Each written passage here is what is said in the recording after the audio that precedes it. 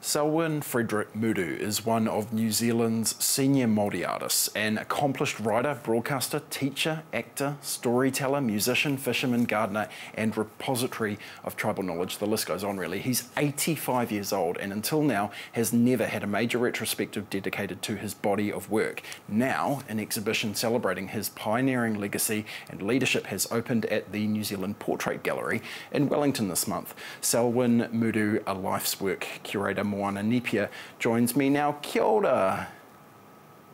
Kia ora. Tell us, how does this exhibition tell the story not only of Selwyn's life but the community and times he lived in? Well, it has a focus on portraiture, being at the New Zealand Portrait Gallery, so that helped to prioritise which works would be in the show. When you first enter the gallery, you encounter work that acknowledges his whakapapa to Ngāti Kuri, a painting of Maunga Piko at Kapuwairua. And on the far side of the gallery is another collection of drawings he did for a documentary on the Mātātua waka, honouring his whakapapa on his mother's side to Ngāti Rehia, who of course have connections elsewhere in Ngāpuhi and through to Bay of Plenty. So there is this framing, if you like, commencing with his whakapapa, but also acknowledging people who are important to him in his life. Some self-portraits, portraits of whanaunga, friends, work colleagues important to him from his relation, the poet Hone Tūwhare, also from the north. Whina Kupa, whom he was very fond with and admired for her leadership. And there's another work that he painted with the words of one of Hone's poems, Papatuanuku, Earth Mother, we are stroking, caressing the wrecked back of the land. You know, beautiful kōrero from Hone, memorialised in paint. This work was dedicated to Colin McCann, someone who was who died in the year that he painted this painting, and who'd also used a lot of text in his work.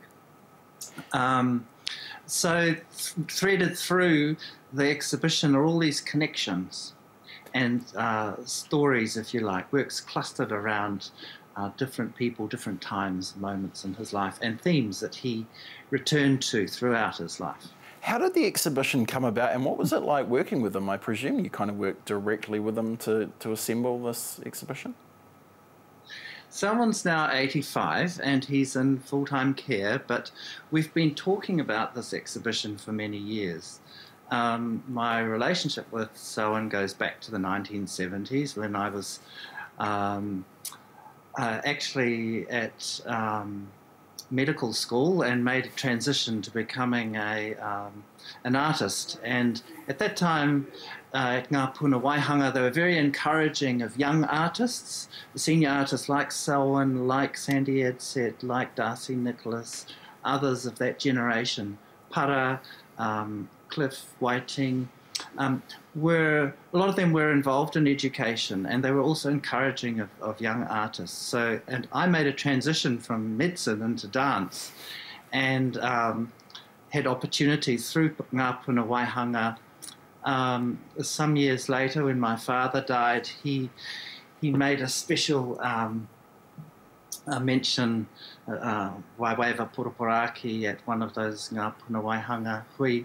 Some years later, he married my mother, so he's my stepfather and has been like a mentor to me in my own creative career as well, including my time spent at art school in London, where he visited.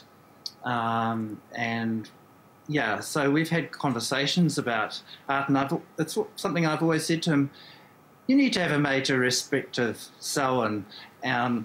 But although he's been well represented in national exhibitions and touring exhibitions of Māori art, he's never had a major monograph or an exhibition dedicated to him. So this project's a small attempt to address that void. Are you hopeful? Is he going to visit? Is he going to be able to? I understand he's in care, but is he going to be able to visit the exhibition at all? Is that the hope?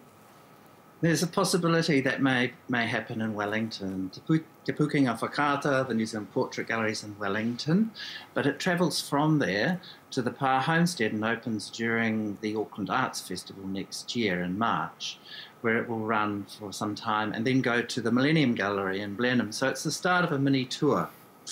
And we've kept Selwyn in the loop with video and photographs of what's been happening and run ideas past him for verification. And some things he's quite open and says, that was so long ago, I can't remember. But other things he's very, very clear. So to have kōrero about his art with him has always been a great privilege and a pleasure. Yeah. Moana Nipia curator Selwyn Muru and a family whānau affair we know now too. Thank you so much for your time with us, and we hope people obviously get to the exhibition. Yes, thank you very much.